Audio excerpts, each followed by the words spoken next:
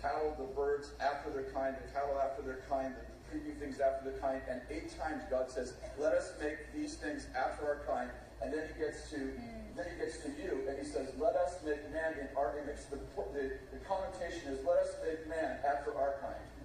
Yeah. And God made you after the God kind. Yeah.